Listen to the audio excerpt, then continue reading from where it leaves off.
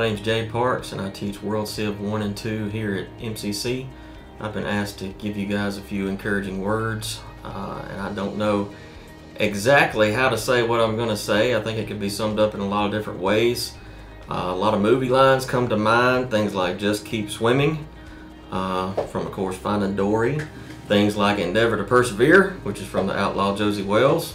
You guys need to look that up if you haven't seen it. I think the best way to sum it up would be to tell you guys a story about the time that I heard probably the most impactful words that I heard as an undergrad student at Ole Miss. I was a senior. This would have been the spring semester of my senior year. I was student teaching, and I had a lady, an American history instructor that I was doing my student teaching under. And I was complaining about something that I had to do for the education program.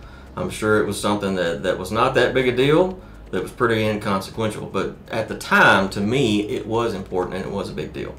And I was complaining to her about whatever that might have been. And I remember her telling me that it's nothing but a hoop that you gotta jump through. You jump through many of them to get here, and you can jump through this one too.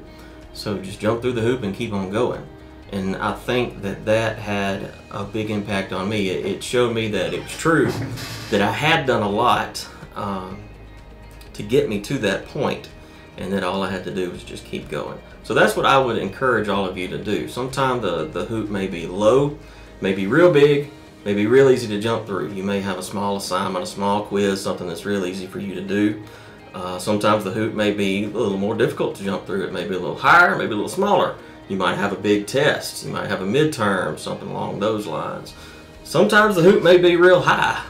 Sometimes it may look like the hoop's on fire. Sometimes you may feel like you're on fire. That would be final exam time. But regardless, it's still a hoop. You still got to jump through it. So jump through the hoop and just keep swimming. That would be my advice to you guys. Just keep on going, don't give up. My name's Jay Parks. I'm in Ivy 217. I'll be glad to talk to you guys anytime you need to talk to me about anything. Thanks.